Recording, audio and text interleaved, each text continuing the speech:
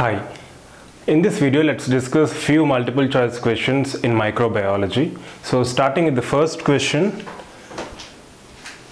the predominant immunoglobulin in saliva, IgA, IgD, IgE and IgG. So we have four types of immunoglobulins chiefly, and the major serum immunoglobulin present is IgG, which accounts for 80%. So IgG is a major serum immunoglobulin which accounts for around 80% of all immunoglobulins. However, the predominant immunoglobulin in saliva, it's IgA. So IgA is a predominant immunoglobulin present in saliva. It exists in two forms. But before that, the concentration of IgA in serum is around 10 to 13% of all immunoglobulins present. And this IgA exists in two forms. One is secretory and the other is serum. So we have secretory IgA and serum IgA, and this secretory IgA is produced by plasma cells which are lining the mucosal as well as glandular epithelium. And any immunoglobulin is synthesized by plasma cell, and within plasma cell, endoplasmic reticulum is the area or the organelle where the immunoglobulin synthesis happens. Again, that's an important multiple choice question. So within plasma cell, endoplasmic reticulum is the organelle where the synthesis of immunoglobulin occurs. And now moving on to the next question, the immunoglobulin crossing placenta. So we have IgM, IgA, IgG and IgD. So as previously discussed, IgG is the major serum immunoglobulin, and IgG is the only maternal immunoglobulin which crosses placenta and provides natural passive immunity to child. So that's very important. Natural passive immunity to newborn is obtained from maternal immunoglobulin, namely IgG.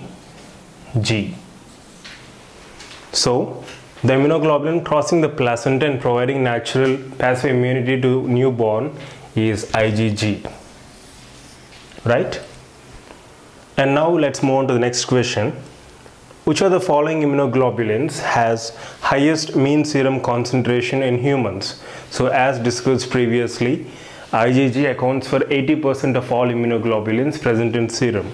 So it is IgG. And if we look at the concentrations of other immunoglobulins, IgA it's 10 to 13%, whereas IgM it's around 5 to 8%, whereas IgE and IgD account for 1%. So that's important, right? So the overall concentration of IgG is 80%, IgM is 5 to 8%, IgA is 10 to 13%, and IgE and IgD are 1% respectively. And within this IgG, there are four subclasses, that is IgG1, IgG2, 3 and 4. And the concentration of IgG1 is around 65%, for 2 it is 23%, 3 it is approximately 8%, and IgG4 it's approximately 4%. So these are the mean serum concentrations of various immunoglobulins, right? And now moving on to the final question. In patients with asthma due to allergic cause, the serum levels of which immunoglobulin increases? So whether it's an anaphylactic reaction or it can be any allergic manifestation, usually IgE is the only immunoglobulin which is associated with these kinds of reactions. That can be either an anaphylactic reaction or any allergic manifestations such as hay fever or eczema or even asthma.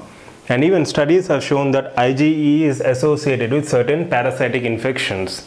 So, in patients with asthma due to allergic cause, the serum levels of IgE increase. Right? That's very important. So, to summarize, so these are few model questions which were asked in various previous entrances. You can see them here in the brackets, right? And of all the immunoglobulins, IgG is the major serum immunoglobulin, accounting for around 80% of total serum concentration. And within this IgG, we have 4 subclasses with their corresponding concentrations in percentages. And then we can see the concentrations of various other immunoglobulins. And IgA is predominantly present in saliva. It has 2 parts, like it is available either in secretory form or in serum IgA form, and they are synthesized by plasma cells, and any immunoglobulin synthesized by plasma cell within the endoplasmic reticulum. That's very important, right? And then the only known immunoglobulin which crosses placenta and provides natural passive immunity to child is IgG.